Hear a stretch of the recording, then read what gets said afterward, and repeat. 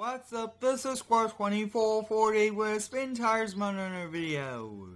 Today we'll be doing a mudding and off-roading challenge here with quarter-ton trucks. We have a 1997 Dodge Dakota and a 2017 Toyota TRD Pro.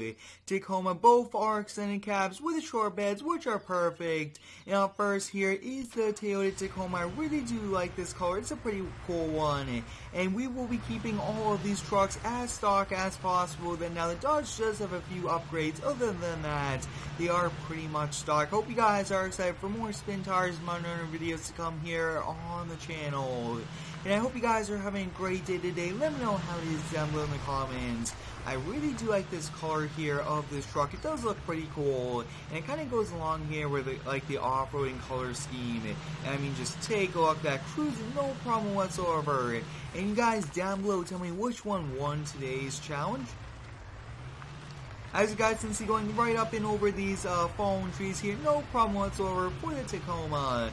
I really do like this truck a lot. It looks pretty cool, especially the extended cab. That's a pretty nice configuration, and having that extra long bed since it is an extended cab. I think we'll be making this right-hand turn over here. You guys can see so much speed here with the TRD Pro. It's Toyota's off-roading one, which is pretty cool. And as you guys can see, it looks like we are going to be passing by a little logging area, which is no problem. This is a pretty cool area. Take a look at that, unlocking that tool, which is pretty cool. We do have a very similar one there in Farming Simulator. Now, I really do also enjoy featuring Spintires or Spintires MudRunner every single Saturday here. It's a ton of fun, and you guys are the ones that are making it possible. As you guys can see, we are just kind of cruising down over here, no problem whatsoever. It looks like the terrain is no match here for this, which is pretty cool. You guys can see that the TRD Pro really just has a ton of power. The four-wheel drive is definitely pretty cool, so it's going to deactivate diff lock and our four-wheel drive. And let's kind of see what happens now that it's a rear-wheel drive. You guys can see the wheels are struggling, skipping a bit. And wow, we are just struggling. We'll turn diff lock on, does help, but all-wheel drive is very helpful.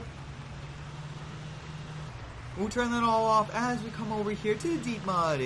And take a look at that, guys. We are just spinning our tires. I think we'll activate all-wheel drive. All-wheel drive is helpful. Then diff lock does help us the extra way, but I think we'll have to turn it on just to kind of get through this little river crossing.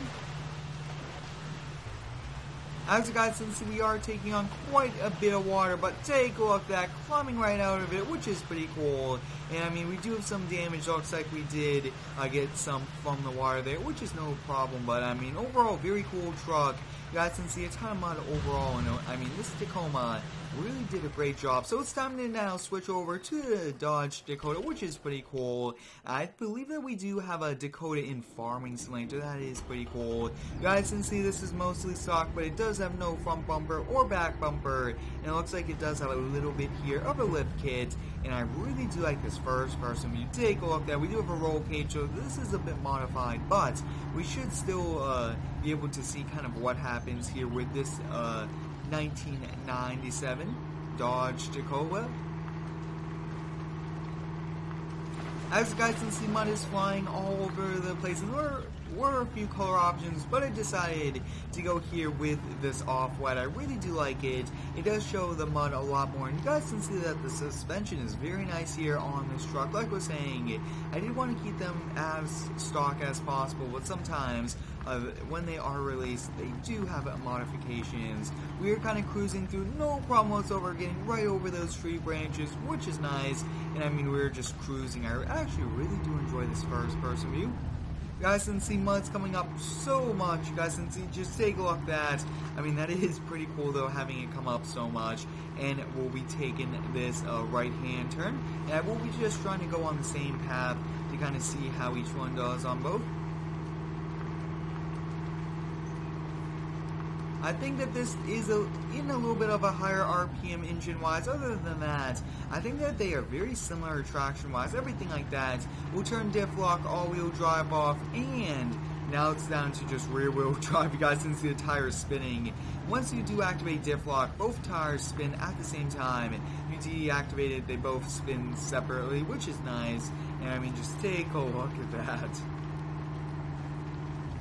Now it's time to just activate all-wheel drive here, and as you guys can see, all-wheel drive is a big key in off-roading. Without it, it's very tricky. You guys just saw it just spinning around, and I really do like just kind of switching in between both, trying to see which one is helpful. The diff lock really is helpful. You guys can see spinning more on that side, not on this side, then it really does fix it, make us go a little bit faster, but speed is always not good when you are off-roading. You want to go slow. The slower you go, the safer, and you prevent less damage if you do go over some pretty rough bumps or anything like that. I will now activate diff lock and all-wheel drive. Overall, I feel like both trucks did a very nice job, but like I was saying, guys, you guys will be the ones choosing which one will win, and I think we'll be cruising down here. You guys can see unlocking another one, which is nice, and I think that we'll cruise down here. Looks like, yep, passed by the log cabin, and the other truck should be coming up very soon.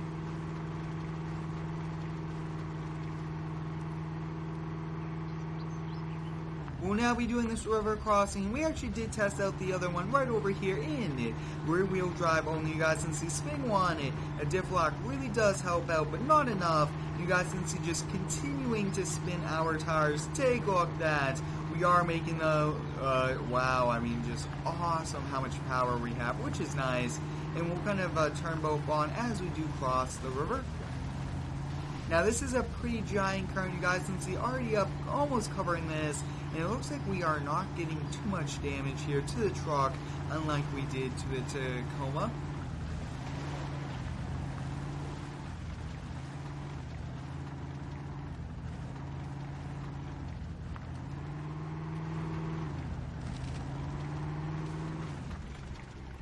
I hope you guys enjoyed today's Spintire MudRunner here with the 2017 Toyota Tacoma TRD Pro and the 1997 Dodge Dokota. Thanks for watching, have a great day, and subscribe for more.